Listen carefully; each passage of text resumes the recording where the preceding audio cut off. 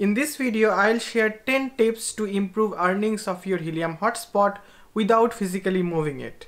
At the end of this video, I'll also talk about a few points that you should avoid doing.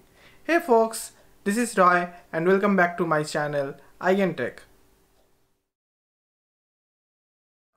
The main source of earning of your Helium hotspot is the participation in Proof of Coverage Challenge.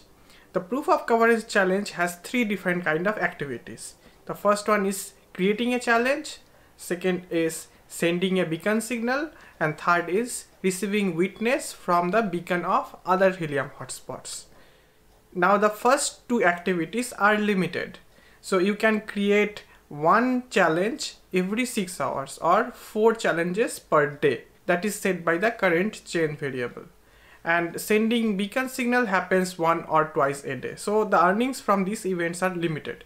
However, there is no limitation on receiving witnesses. So you should try to improve or increase number of witnesses seen by your Helium hotspot. So the points that I am going to discuss are basically going to improve or increase the number of valid witnesses for your Helium hotspot, and hence it will increase HNT earnings.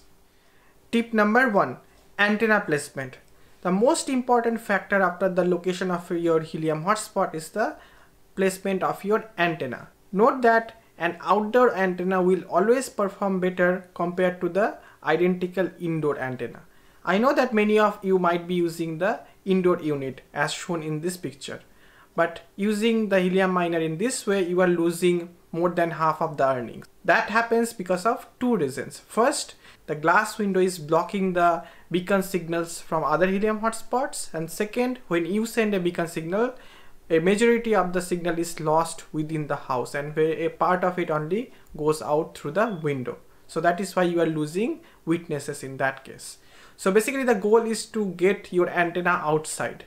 If you can purchase outdoor antenna and mount it like this on the top of a roof, that's great. But even if you can't do that, you need to find a way to somehow get your antenna outside of your window. Note that even the stock antennas can act as an outdoor antenna. I know that the Bobcat antennas and the rack antennas are weatherproof. Just you have to make sure that water doesn't go inside the connectors. So in that case, you can use some suction cap with clamps and try to use non-metal clamps, some plastic clamps like this, or even you can use Velcro tape. So whenever you can place your antenna outside, the number of witnesses will increase dramatically and hence your earnings also will go up. Tip number 2, antenna height. You might have already heard that higher is the better. This is because any obstruction around your antenna like trees, buildings will block the RF signal emitted by your antenna. Also, it will block the RF signals coming from other Helium hotspots. So if you can place your antenna at high enough location, then your signal will reach further out and you will be also able to witness signals from other Helium hotspots. If you can see the roofs of 75% of the buildings around yours from the location of your antenna, that is already a very good height. Tip number 3, antenna gain. Note that higher gain antenna will not always perform better. Actually, the optimal antenna gain depends on your location, the height of your antenna, as well as the topography of your location. I have already discussed the optimal antenna in a separate video. You can check that out for more details. Tip number 4, tilt of the antenna. This is actually an uncommon point. You might have heard that the antenna should always be vertical, but this is not strictly true. In particular, if you live in a high-rise building and most of the other hotspots are at a lower height, in that case you might want to tilt your antenna a little bit so that it can have more witnesses. Ideally, you should not probably try to bend it by more than 30 degrees, but you can experiment with different angles and try to find out the best angle for which you obtain maximum number of witnesses. But note that the angle should be with respect to the vertical. Okay. Tip number 5, antenna connection. So the connector of the cable or the antenna which is connected to the miner side should not be too tight or too loose. If it's too tight, like you try to over tighten with a plier, you might actually break the connector inside and that will damage the product. Or if it's too loose, then you will lose out signal. So what you should do, you should try to tighten it with your hand. You should just apply the maximum torque that you can apply with your hand, and that should be good enough. It has been found in some cases that the antenna connector was actually loose inside the miner. If you believe that that is your case, you should then open the box and tighten the connections. These were about antenna parameters. Now we'll move to few other points. Tip number 6, cable length and quality. You should always try to use the minimum length of cable that is possible. This is because the longer the cable is, the more will be the loss. So your signal will not be able to reach out as far. So try to use the minimum length of cable. And for cable quality, the better the quality is, the less will be the loss. So you should try to use a better quality cable.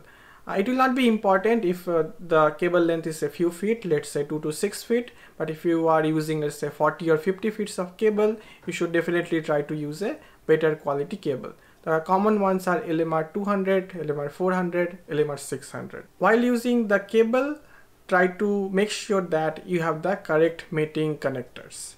And if your antenna is outdoor, in particular like on top of a pole or something, you should always try to use a lightning arrestor.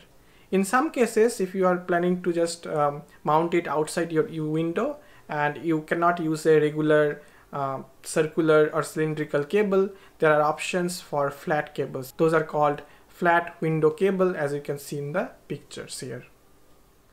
Tip number 7, internet connection. A 1 Mbps speed should be good enough for your helium miner. Whenever possible, try to use Ethernet cable because that is more reliable. However, I have found that the performance of my helium miner with Ethernet or with Wi-Fi is the same. If you are using Wi-Fi, try to use the 2.4 GHz band because it has more range. Also, if you are using Wi-Fi, try to perform a test at the location of your helium miner. So basically take your mobile phone and perform an internet speed test at the location of your helium miner so that you can make sure it has a good internet speed. Also note that the amount of data consumed currently by the helium miners have increased. So currently it's probably more than 100 GB per month. So if you're using an unlimited plan, you are fine, but in some cases there might be a limit on the high speed data connection, and after that the speed might drop. In that case, the performance of your helium miner will degrade. So just make sure that you have high speed internet connection throughout. Tip number 8, fix relay. If you do not fix relay, your miner will still earn HNT, but it will definitely lose out some HNT. In particular, it will not be able to send out beacon signals as frequently, and the challenges might not be accepted as frequently. So try to fix the relay. I have already discussed that in a separate video. Check that out. However, if you are using a LTE based internet service or SIM card based internet service, you are most likely under CGNAT or carrier grade network address translation. And in that case, you might have to ask your internet service provider to provide you a public IP so that you can perform the port forwarding. Otherwise, the relay won't go away. Also, it might be possible that in some cases you have set up your Helium hotspot under the network of a company or in a big apartment building.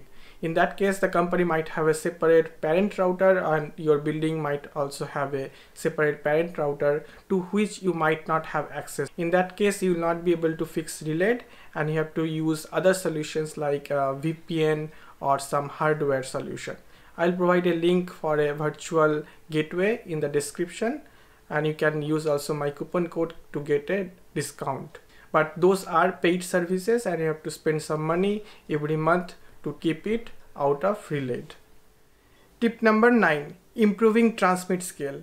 You might have heard that the transmit scale doesn't affect your earnings, but that is not completely true. If you have a suboptimal transmit scale, it indirectly affects your earnings, as I have discussed in this video. You'll also learn whether there is a possibility of improving your transmit scale without physically moving it. So please watch that video and try to improve your transmit scale. Tip number 10, declaring correct antenna parameters in the Helium app. So after the implementation of POC version 11, the antenna gain parameters are used to calculate the validity of a witness. So you should try to mention the correct antenna parameter in the Helium app. The height you can also mention, but that is not currently being used in the calculation. So these were 10 points that you can try to improve the performance of your Helium hotspot. Now I will discuss a few points that you should avoid doing. Number 1, don't place your antenna horizontally as I have shown in this picture. This will severely degrade the performance of your Helium hotspot, as you will not be able to witness other Helium hotspots. This happens because of a property called the polarization of the electromagnetic field. Basically, when you place the antenna vertically, the electromagnetic field is polarized vertically. If you place it horizontally, it will be polarized horizontally. And now vertically and horizontally polarized electromagnetic fields do not interact with each other. That is why you will lose witnesses. Point 2. Don't use two antennas. There are some ideas that you might want to split the cable and use a low gain antenna for the hotspots close by and use a high gain antenna to reach further out. But that is not going to be very effective. In particular, it will be actually bad for witnessing other hotspots because there will be at least a 4 dB loss through the cable and connectors. So you will actually receive less witnesses in that case. Point number 3. Don't restart your miner frequently. It is very common not to have any miner activity for several hours, in particular if you live in a not so crowded area. Also, due to blockchain issues or network outages, sometimes the miner doesn't do anything for 1 or 2 days. If you see that the other miners around yours have a lot of activity whereas yours do not have, it's flatlined, in that case you might want to just restart it once and leave it as it is. Let it sync and start performing again. Doing several restarts actually might hurt in that case. Point number 4. Don't try to operate the Helium miner in extreme conditions. So the standard operating temperature is 0 degrees Celsius to 55 degrees Celsius. If your miner becomes too hot, try to improve the ventilation by maybe blowing some air through a fan or change the location of the miner so that it doesn't become too hot. Also, if it becomes too cold, it might degrade the performance of your Helium miner. So keep that in mind. I hope these points will help you in improving earnings of your Helium hotspot. If you have more ideas, let me know in the comment section. That's all for today. Thanks for watching guys, and get cryptonized.